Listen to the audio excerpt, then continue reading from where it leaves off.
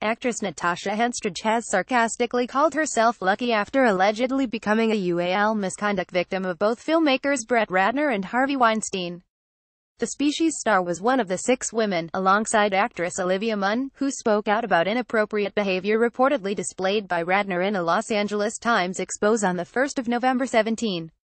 The news, which Ratner has denied, emerged less than a month after mogul Weinstein faced a string of UAL harassment and abuse claims following an initial piece in the New York Times in early October 17. Now Henstridge has detailed her supposed encounter with Ratner in a candid interview on U.S. breakfast show Megyn Kelly Today, claiming he forced her to perform oral on him after paying a visit to his New York apartment with a group of friends in the 1990s, before she rose to fame. She fell asleep and woke up to find herself alone with the producer-director, who she barely knew.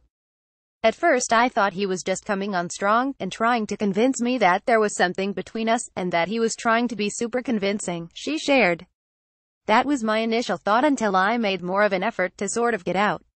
That is when I realized he wasn't playing around anymore. He just got very aggressive. A terrified Henstridge eventually managed to leave the apartment, remembering she ran home in tears feeling horribly ashamed and dirty. She later told some friends and her subsequent boyfriends about the alleged incident, but the nightmare came flooding back to her years later while she was attending the Sundance Film Festival in Utah, where she took a hotel meeting with Weinstein to discuss a possible role, only to find herself in another uncomfortable situation as he came on to her repeatedly.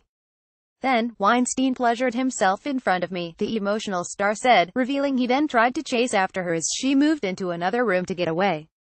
I did manage to avoid an actual physical attack by him. Ratner has acknowledged an encounter with Henstridge but has firmly dismissed her account of their meeting. Weinstein previously apologized for his past dirty deeds and has repeatedly denied all accusations of non-consensual